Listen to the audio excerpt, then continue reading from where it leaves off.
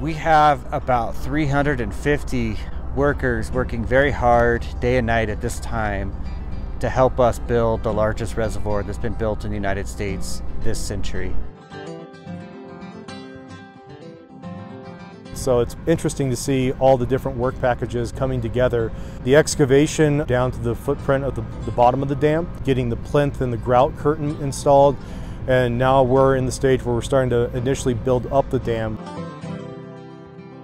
It's sometimes hard to wrap your head around. So it's a pretty substantial milestone for us to have the dam going up.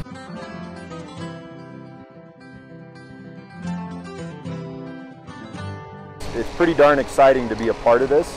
The scale, the breadth of the project is huge. The entire construction window for Chimney Hollow Reservoir is about 4 years, and we are exactly 15 months into construction, and as you can see, we've come a long ways. Between maybe a year and 3 months ago to what it is now, it looks quite different. A quarter away through this construction project, we are on track to meet our goals to deliver 30,000 acre-feet of water to our 12 participants by the year 2025.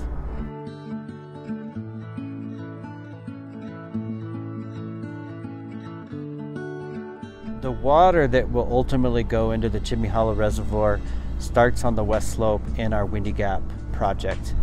So we pump water from Windy Gap into the Colorado Big Thompson project. At the Bald Mountain Tunnel, we divert water out of the CBT system into Chimney Hollow Reservoir. And then we make all of our releases from Chimney Hollow Reservoir back into the CBT's distribution systems so that the water will ultimately reach our 12 participants.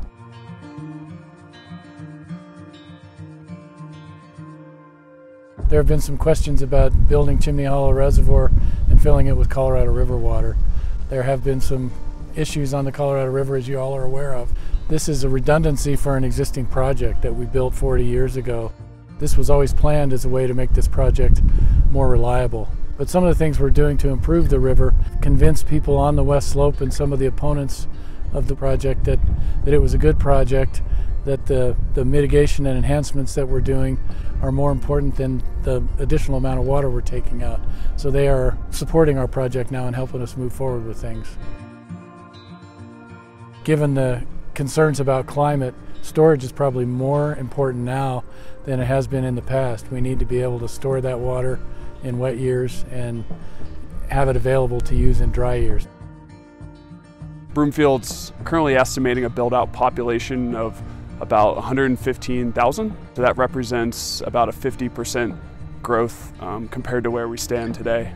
The Chimney Hollow project is certainly critical to help foster the growth that we're experiencing here in the Front Range, but it being a fully consumable supply is promoting water conservation. We're able to use and reuse it, and that's certainly valuable to Broomfield for our reuse system and to meet our demands, and something that I think will provide a lot of value to the participants. So a quarter of the way through this construction project, we've been able to accomplish a lot of things on site. To date, we have nearly finished all of the foundation works for the main dam, including moving 2 million cubic yards of rock and soil out of that foundation area. We've placed the first hydraulic asphalt concrete in our dam. We've now built the embankment about 20 feet up from the bottom of that foundation. We just recently started in the bottom here. That was a major milestone for the project, roughly 2 to 3 weeks ago. Behind me here, we've started building the actual embankment. It consists of Zone 1, which is hydraulic asphalt concrete, Zone 2, which is a 2-inch minus rock, 3, which is a 6-inch minus rock, and then into the shell area, which is just 24-inch minus shot rock out of the quarry. Right now we progress at 2 to 3 9-inch lifts a day. There are about 200 asphalt core dams in the world. However, this will be the second asphalt core dam in the United States and by far the tallest. The technology has proven out over the course of 60 or so years so far in terms of what's in practice in the industry. Dams continue to perform like the day they were constructed, or in some cases actually better. It's got an asphalt core, we got filter zones, and then we have the rock fill on both ends. And this all has to work collectively together. From the upstream toe to the downstream toe of the dam is right around 1,000 feet. And the height of the dam from the very bottom is 392 feet. So at the bottom, there's a lot of rock fill to place. In order to prevent seepage through the foundation of the main dam at Chimney Hollow, we're undergoing a pretty substantial grouting program that includes both blanket grouting and a grout curtain. So we're essentially building a 200-foot deep seepage cutoff wall underneath the main dam at Chimney Hollow. That grouting program is now about 40% complete. We are approximately 67% done with all the plinth slabs. The reasoning for the plinth is to have a smooth surface for all of the grouting equipment that needs to be on that to do the foundation grouting for the dam. It also serves as somewhat of a cap for the grouting operation. The plinth also serves as the area where we're going to attach the asphalt core, and from there it goes straight up. The quarry development has progressed to the point where we can now produce all of the rock and aggregates that we need to build the embankment at a production level and operate that quarry as one of the largest mining operations in the state of Colorado. So as of November 2022, we are complete with the downstream portion of the inlet-outlet tunnel as well as the valve chamber. Our inlet-outlet tunnel will be used ultimately to deliver water in and out of the Chimney Hollow Reservoir. We're standing at the entrance of the downstream tunnel. The downstream tunnel is part of the inlet-outlet works for Chimney Hollow Reservoir. The total length of the entire inlet-outlet tunnel systems is 2,000 feet. So we've been working here for the last 6 months, driving this tunnel. So we're currently 700 feet into the tunnel. So that is 667 feet of downstream tunnel and then 40 feet of the valve chamber. By mid-November, the bridge and the public access roads into the future Chimney Hollow open space will be completed, as well as our Saddle Dam access road, which is essentially our operation and maintenance road to get to the south end of our property. We've been able to kick off a number of additional features of work, including starting the foundation work for our valve house, starting the spillway, and starting the Chimney Hollow conduit. The Chimney Hollow conduit is about 4 months into construction, and we are at 1,400 feet in the ground, welded up and partially buried. We just recently completed the Bald Mountain Interconnect tie-in process. This we call the Bald Mountain Interconnect, and this is where we tied into the Bald Mountain Tunnel, the CBT project. The water that we're going to pull off the Bald Mountain Tunnel is Windy Gap water, which will be transferred through the CBT project, and then right here at our valve vault is where it'll come out and then head down the hill to our Chimney Hollow Reservoir. Well, we got started here a couple months ago and got started with the valve vault construction. Had to install the 72-inch butterfly valve inside the vault. The south side of the vault will tie in with the Chimney Hollow conduit that'll go down to the valve house. Prior to the work that could get started here, we had to go up to Pinewood and install a bulkhead, which allowed us to drain the Bald Mountain Tunnel. So once the shutdown began and the tunnel was drained, we excavated around the tunnel, which hasn't seen the sunlight since the early 1950s. Excavated our Bald Mountain Tunnel where we were able to place the Y.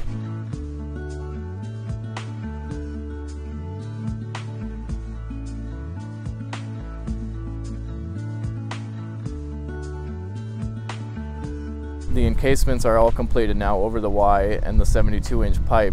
So what we have left is just cleanup work and then our backfill process.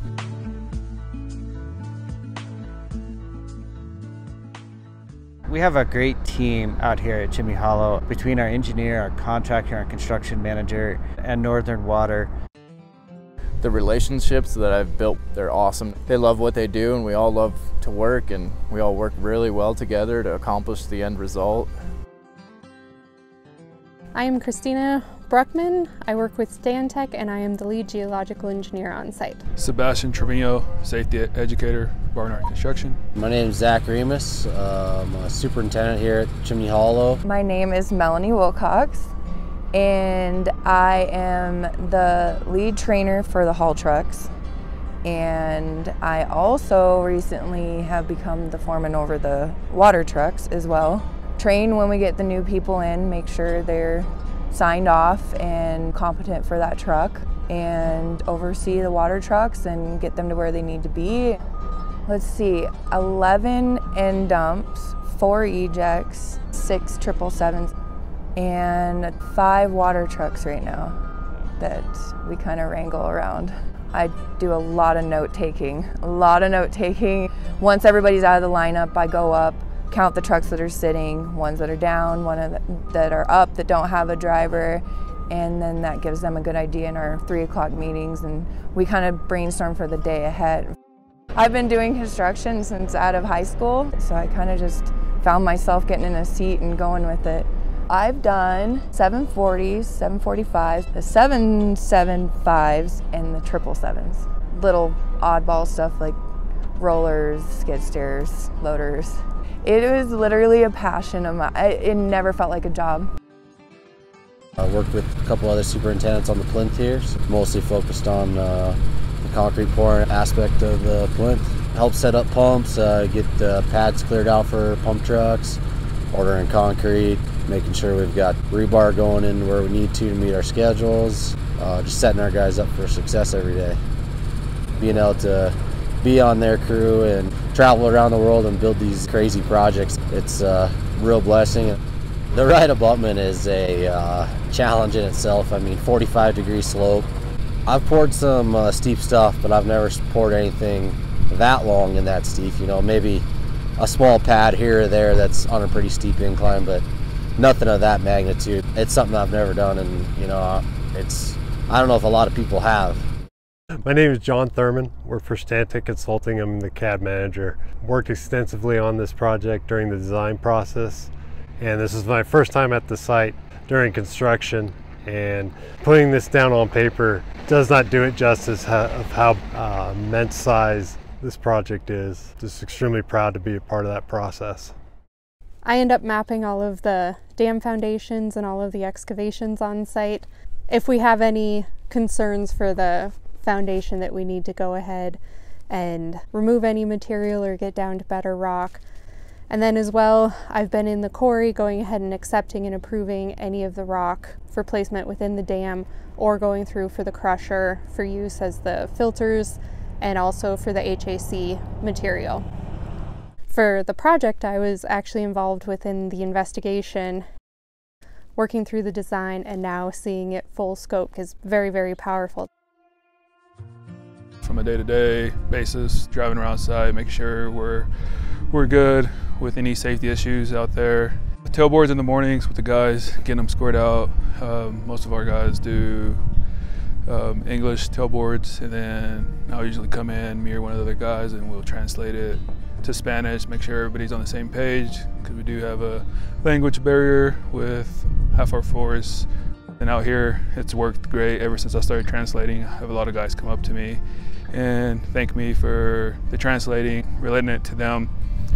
Working construction back throughout high school and college, and working with people that didn't really understand English. One that fell ended up breaking his leg. He said he wished he would have understood what safety was, and they had the proper gear, had that language barrier. So for me, I wanted to make a difference for those guys and be that voice for them. We have a safe culture out here. At the end of the day, just how you walked in through that security gate, we expect you to walk out that same way. In addition to our construction accomplishments, community relations and environmental stewardship are essential to the project's success at Chimney Hollow Reservoir. We work very hard at making ourselves available to the local community. It's incredibly important to us that the people of Colorado understand how important the Chimney Hollow Reservoir project is to the future generations of Coloradoans. Now, constructing and operating a reservoir in this setting requires a robust environmental stewardship program, protection of native vegetation, protection of endangered species and sensitive biological resources, research on cultural sites that are encountered during construction, protection of air quality, protection of downstream water resources with our on-site water treatment plant. It's a large-scale environmental effort. The Chimney Hollow Valley will be turned over to the public as a Larimer County open space after the project is completed, and we take the preservation and stewardship of this land very seriously. The Chimney Hollow Reservoir project is exactly the type of multi-beneficial water project that I envision in the Colorado Water Plan. It offers critical improvements to ensure water can be stored and made available to participating communities. It joins benefits such as conservation, reuse, mitigating environmental impacts, providing recreational opportunities. Being part of such a crucial project for the region is any engineer's dream. It's great to be out here. It's going to be something awesome to talk to your kids, grandkids about. Everybody working on this project, from the guy cleaning the foundation to a person driving the trucks to someone placing concrete, everybody should be proud about the work we're doing here. And this is a huge project. It means a lot to the community. It's going to have an impact in northern Colorado for many years to come. What we do out here is important. Every little thing that we do for a reason. We want this to last a long time, so it has to be done right.